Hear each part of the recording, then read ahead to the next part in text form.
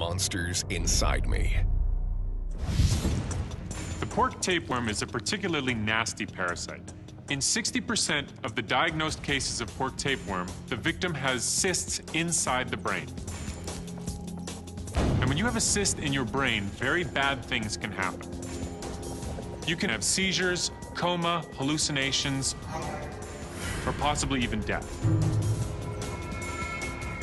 The pork tapeworm has two hosts, humans and pigs.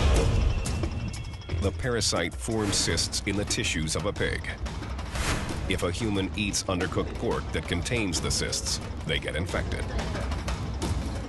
In the human gut, the cysts hatch into adult tapeworms, where they can grow up to several meters long.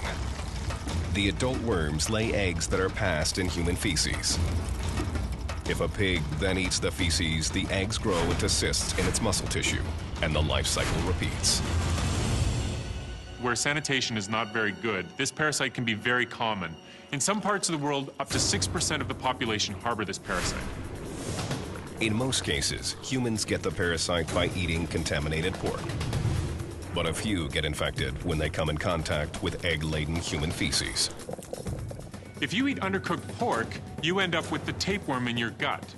But if you eat the eggs that have been passed out in feces, then you can end up with the cysts in your tissues, and that can be a lot worse.